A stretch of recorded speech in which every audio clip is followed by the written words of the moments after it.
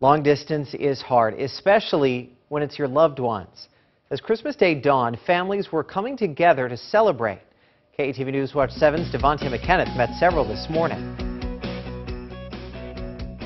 A white Christmas at Omaha's Eppley Airfield as passengers rush off the plane, only to be greeted by those anxiously awaiting their arrival, including one-year-old Mia, who just cannot contain her excitement waiting for Grandma. Good job, Mia. Mary Jensen traveled from Michigan, ready to visit family in Sioux City.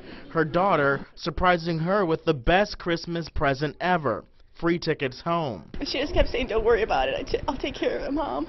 Jensen says it's been quite some time since she's seen her daughter and her granddaughter, but everyone's excited she's home for the holidays. It's been a year, and I'm really excited to see her.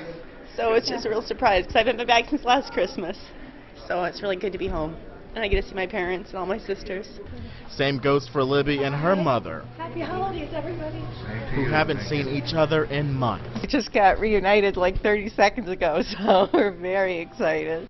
And for Sister Kathleen Kilp, the story is no different. Thank you. Thank you. Excited to head home, excited to see those who matter the most. We've always gathered together, summertime, Christmas time, and so I can't wait to see brothers, sisters, parents, children, grandchildren, all the family. In Omaha, Devontae McKenneth, KETV, News Watch 7.